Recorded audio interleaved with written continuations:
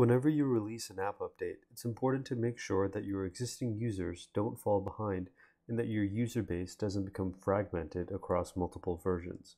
So some apps will choose to notify users when a new version is available or will force them to upgrade if they fall too far behind. Now, most implementations of this forced update feature require a custom endpoint that specifies the minimum supported version, but we'll look at a simpler approach that only uses the iTunes Connect API. So now to use the iTunes API, we can go ahead and navigate to this endpoint here, but be sure to replace this bundle ID with the bundle ID of your app that's currently on the App Store. We can see that in the response, we get all of the metadata about our application. So things like the supported devices, whether or not Game Center is enabled, and most importantly, we can see our version number here as well. So now all we have to do in our iOS app is make a call to this endpoint and check if that return version number is ahead of the version number of our app. Alright, so I've gone ahead and I've created a new Xcode project, but you'll notice that it has the same bundle identifier as the example we saw earlier, but the version number is 1.0, whereas the version on the App Store is 2.0. So if everything works, we should see a big discrepancy in version numbers, and then we can show the user an alert.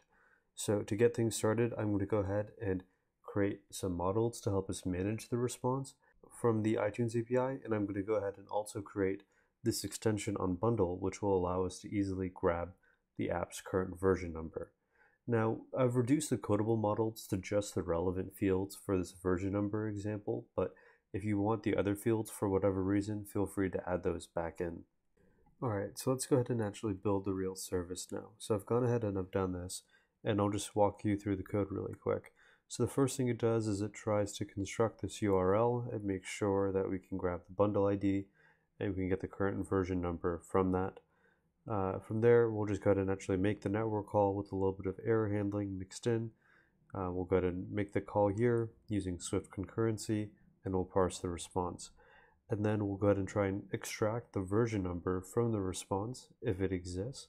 Otherwise, if this property is nil, it means that we are using an incorrect bundle ID and there's no matching entry on the App Store for it to return the response of. And then finally, we just check if there is a mismatch in version numbers.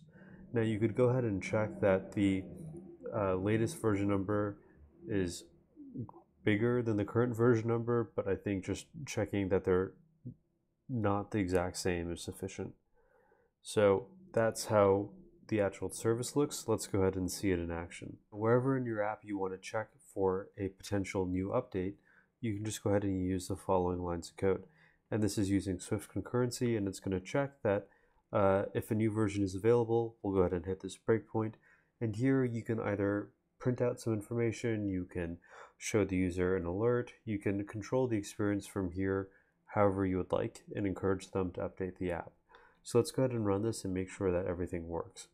So we can see that this resolved to true and our breakpoint is hit and that a newer version exists on the App Store. If you'd like access to the code, you can find it on the accompanying blog post on digitalbunker.dev, along with all of my other iOS and Swift development content.